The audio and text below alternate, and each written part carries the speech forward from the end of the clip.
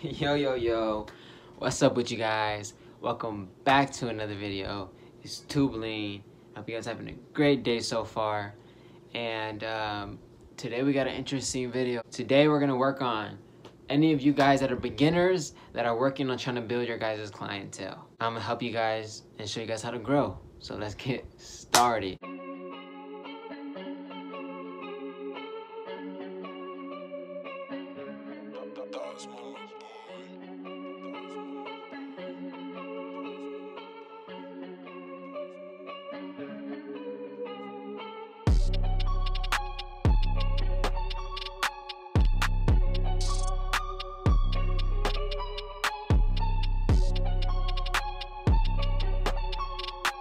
To start off this video is going to be to kind of realize where you're at.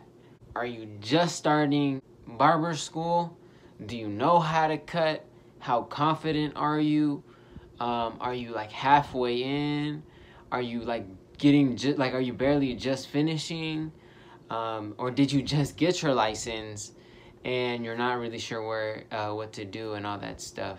This is going to be for those people. If you fall in any of those categories, even if you've already been cutting for like a little bit and you're still trying to figure out how to get that edge and get even more people in your guys' chair, all of this is going to help you. But right now I'm kind of directing toward the beginner barbers that are still in barber school that haven't been doing as much as they want. To start off, I will tell you guys it's gonna be a struggle, man. It's a struggle for me, and it's gonna be a struggle. And it's a struggle everybody goes through. You know, that's how it works, man. If it was easy, bro, everybody would do it, and it's not. It's definitely not. So I'm gonna let you know right now, it's gonna be a struggle, and it's not gonna be an overnight process. You're not gonna do these things and then boom, all of a sudden you're gonna be booked tomorrow. You know, that's not gonna be the case. This is gonna help slowly graduate you toward where you want to be. But before we get into all of these tips and tricks, please smash that like button, bro. It's gonna truly help me out, and I truly appreciate every single one of you guys that do. Make sure to like and subscribe, and without further ado, let's get into these tips. So to start off, I will say I'm definitely not booked right now. I'm in kind of the same boat as you guys. If you're watching this and you're kind of like thinking like, oh, where are you at in your journey? I'm about like a month or so into barber school. I've been cutting before, so it's not like I don't know how to cut. I do know how to cut. I can definitely improve, and I know that. I criticize myself more than anybody. The more broad your expertise is in, the more you can do, the more opportunity you have, and the more, you know, diverse. Like, it's gonna be easier for you to build clientele because you're not targeting only one person. I would say the number one most important thing is be available. And it sounds kind of simple, like, okay, I am always available. Well, then you're doing the first step right. The first step is you want to be available, man. If somebody asks you for a cut, you want to be able to be available for it. But like, somebody is like, hey man, can I come in at this time? You want to make sure, like, okay, yeah, you can come in at this time. You want to make sure that you're available because you have no idea whether that one person, if they're going to bring you so many people. You have no idea, man. So say that one person comes, texts you, and like, hey man, can I get a cut? And they have been wanting to get like they've been thinking about it, but I don't know if he's good enough, blah, blah, blah. That's going to help you tremendously. So whenever they give you the shot, if you're available, then they're going to come. If you don't, then they might think about it a little more, like, do I really want to go? And like, should I? It's gonna like, you know, the inconvenience is gonna kind of mess them up. Now, once you have a client that comes to you all the time, number one, you always want to be available regardless, but especially to first timers, because those are your potential new clients. So once they're coming back to you kind of more, you can be a little bit more lenient, but those people you want to cherish because those are the people that are truly rocking with you, man. They're going to help you the most. The people that continue to come back, especially at the beginning, bro, they're like your everything, man. They're the most important people. And those you really want to give these opportunities that I'm going to mention later on in the video. The second one is, why are you cutting from home? Because a lot of you guys are going to be cutting in the garage or cutting from the house. You have to ask yourself, why are you cutting from home? Do you not have your license, school, and so you can't really work at a barbershop legally? If you have gotten your license, my biggest thing would tell you, hit the barbershop, bro. Hit the barbershop. It's like a night and day difference. Like, you're gonna feel it. Clientele is gonna be so easy to build, man. Like, anybody that works in a shop, ask them. It just becomes easy, bro. If you're working in a garage on your own, it's just substantially harder. It's gonna take you so much more time. It doesn't mean you can't do it. It's just gonna take a longer, and it's gonna be harder. If you can, I would suggest work in a barbershop, bro. That's gonna be one of the most important things. And if you can't, then this is it for you, man. I'm gonna give you every single thing that I do and that I do to try to get myself there. And I will tell you, the more that you get people in your chair, the easier it becomes for more and more people to come. It's really only the hardest at the way beginning, but once more people start to come, it just kind of snowballs, man. Like, people will just text you, and you'll be busy with the clients you're working with, and all of a sudden somebody's texting you, like, for, you know, in a little bit, or maybe the next couple of days, and you're like, oh shoot, and now you're gonna have your next week is gonna have a few clients, and that's how it's gonna become. And you're gonna be so, like, caught up in what you're doing, you're gonna forget about the people that return to you. Like, you're gonna be so focused on trying to get these new guys in that somebody you cut a couple of weeks ago is gonna hit you back up, like, hey man, I need a haircut, and you're gonna be like, damn, like, I didn't even realize it's been a couple of weeks. But they keep track, because they keep track of their hair. They know how often they want to get a haircut. It feels like I just cut your hair. That's how it's gonna be when you start to get a little bit busier. You have to remember to always keep, as long as you keep on doing something, bro, your time's gonna pass by this, and it's gonna just start to snowball. More people are gonna start to come in. The biggest thing that helped me is building an Instagram. Making it an Instagram, posting on there, taking pictures of every single haircut, and building an Instagram was probably the biggest thing for me. Was the biggest thing. And I would say the reason why is not because it brought me clients, because it hasn't really, you know what I mean? That's not why building an Instagram is important. The reason building an Instagram is important, it's almost like, you know, when you're applying to a job, your resume, you know, when you go to a job, they're like, okay, I want to see your resume. Boom, you give them your resume, and then from there, they'll decide your experience, your knowledge, and all that stuff, and they'll be like, all right, we want to hire you, or they'll be like, no. But this is why, bro. You're giving them an opportunity to review your work, right? And that's exactly what your Instagram is going to be. You're going to build your Instagram. You're going to post your cuts. I would say post every single cut, just so you can watch yourself grow and get better. And just so you're putting yourself out there, man. If you only put, like, what you think is your best cut, how often are they going to see it? Yeah, you post it one day, but then they're going to forget about it in a couple of days. So you want to be consistent. But if you're not cutting every day, that's okay. Like, post as often as you can. That's why I say at the beginning, post every cut, because I know you're not going to be cutting every day. I know you're probably not going to be cutting every other day. Like, depending on where you're at, I understand how often you're cutting, you know what I mean? What this is going to do for you, say you have your Instagram, right? And you meet somebody, blah, blah, blah, blah, blah. Like, hey, I'm a barber, this and this and that. And then they're like, oh, shoot, okay, are you good? Obviously, everybody knows you're not going to be like, no, I'm not good.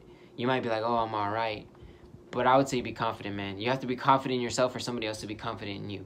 Most most clients don't see what you see. You know what I mean? Maybe at the beginning because you're new, but the better you get, you're going to start to develop an eye. You're going to start to see your mistakes. They're not going to be able to see it as much as you are.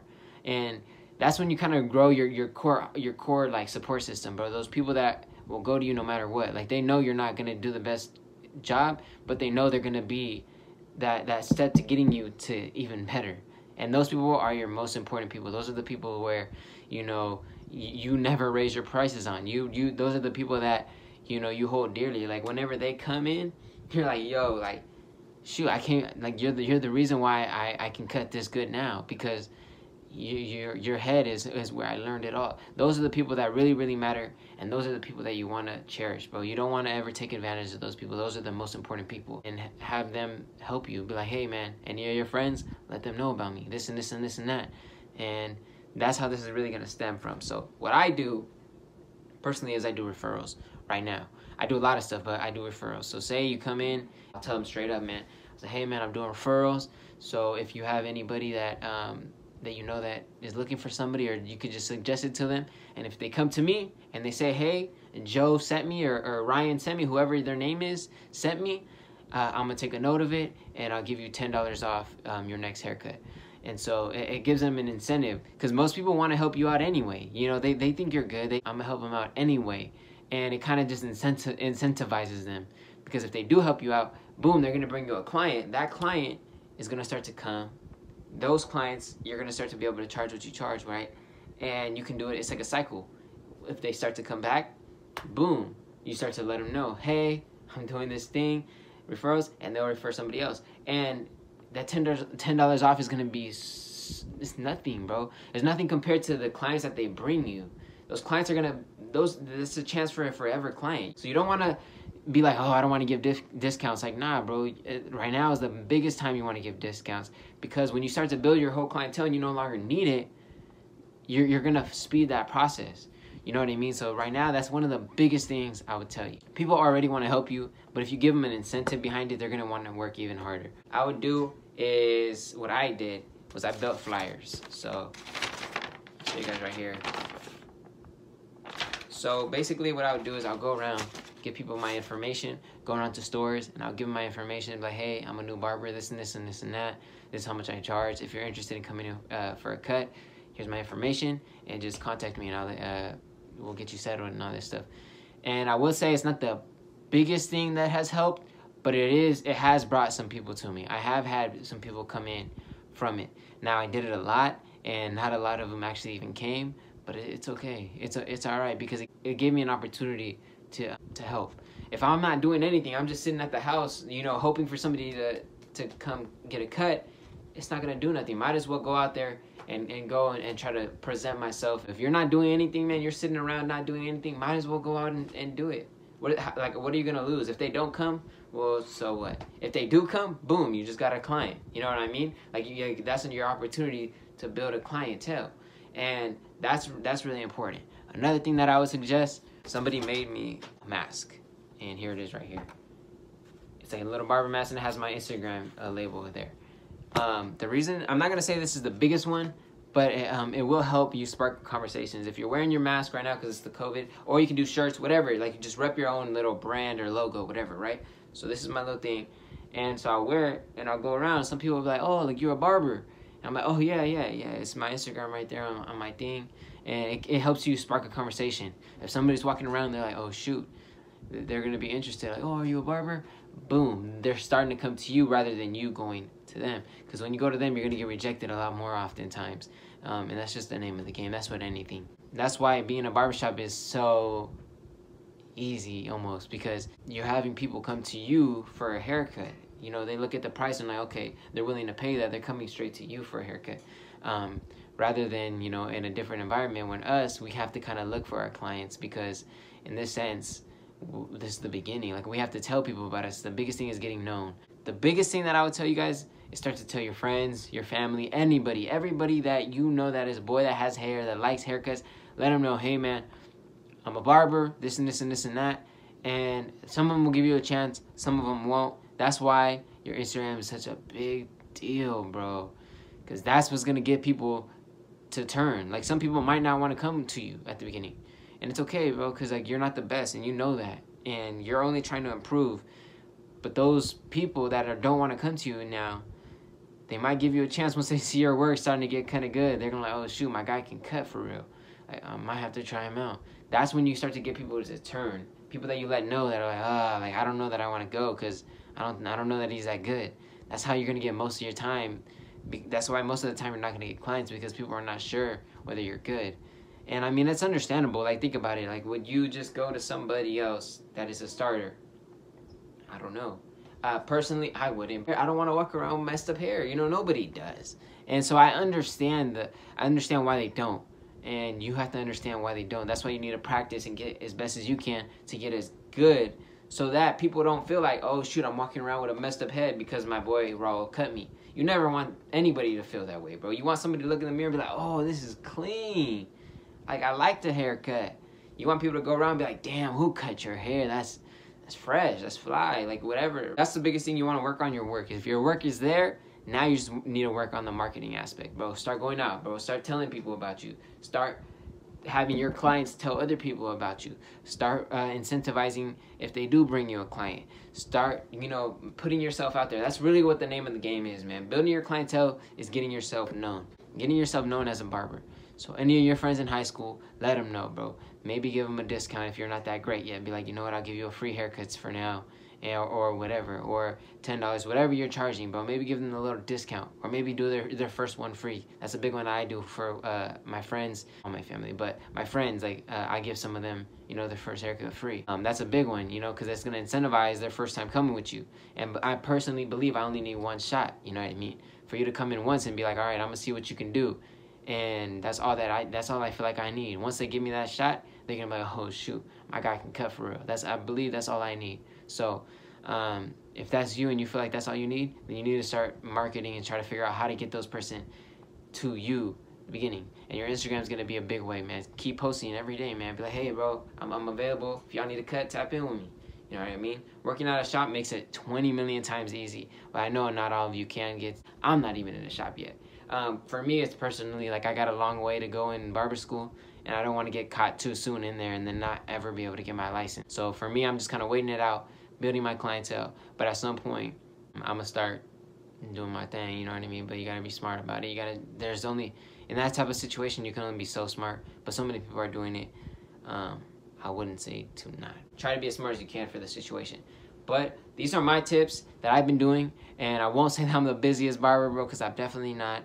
But I'm working toward there, and I'm starting to have a lot less days where I'm not cutting.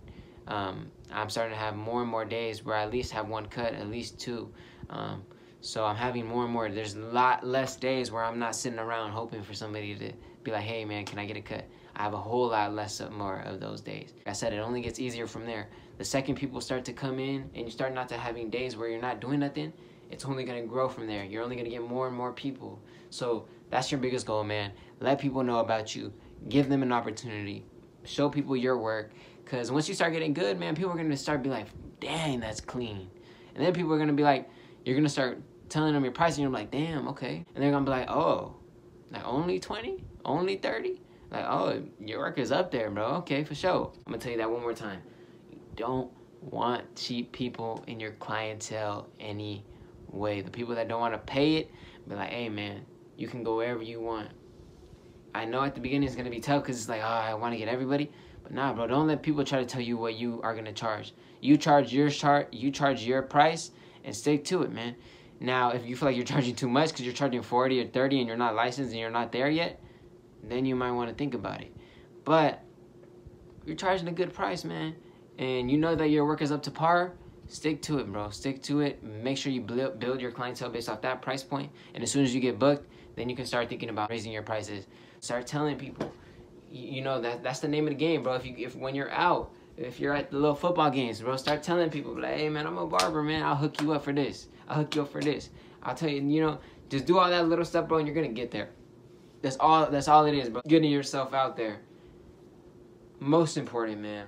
But I hope every single one of you guys get booked or start getting so much more busier than you are, man. I hope this brought a little bit of value and help to you. And if you guys want me to go in depth a little bit more, I will. But these are some of the things that I've done and that I have noticed that really did help me. In that month and a half or whatever the case, I have noticed a big, man. Before, when I was working, I would say like 3 months ago, I'll probably get a cut every 2 weeks.